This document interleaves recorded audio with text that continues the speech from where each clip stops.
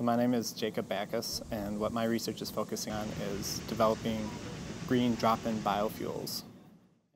The top requirements that we're aiming for in developing these drop-in biofuels is that they ultimately operate the exact same way that their petroleum-derived counterparts do.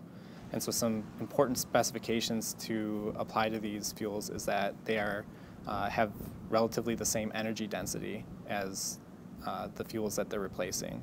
Fuel needs to vaporize before it will burn, so looking at how the fuel vaporizes is very important. It's very important that fuels aren't overly toxic, so looking at the relative toxicity of these fuels is very important.